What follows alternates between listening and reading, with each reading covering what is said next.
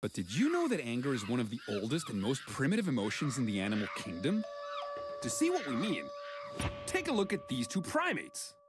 These two capuchin monkeys are about to perform the same simple task, handing a rock back to the researcher.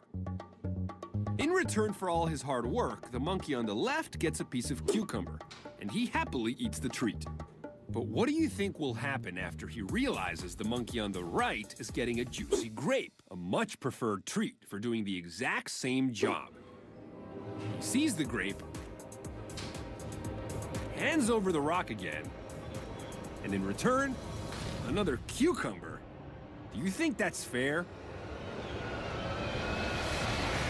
Neither does he. Remember, just a few seconds ago, the cucumber tasted perfectly fine. But after being cheated out of a sweeter treat, this monkey now has a bitter taste in his mouth. And the third time around, he even bangs the rock on his cage in frustration.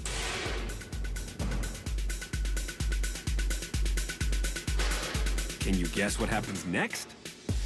Here to explain more about this very unfair experiment is Dr. Franz de Waal, a primatologist at Yerkes National Primate Research Center at Emory University. Well, we do a lot of tests on these capuchin monkeys, and we had noticed by accident that they would get upset if they got less than somebody else.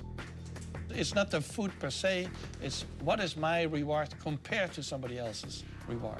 It's a resentment that we humans feel in our society. There's a lot of discussion about inequality in our society and a lot of discussion about the 1%. The bankers get big bonuses and we don't get big bonuses.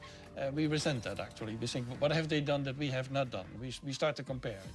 And that primal reaction to unfair treatment is hardwired in your brain from thousands of years ago when resources like food, shelter, and potential mates were scarce. And when our ancestors felt threatened or disadvantaged, anger gave these early humans the drive and power necessary to survive.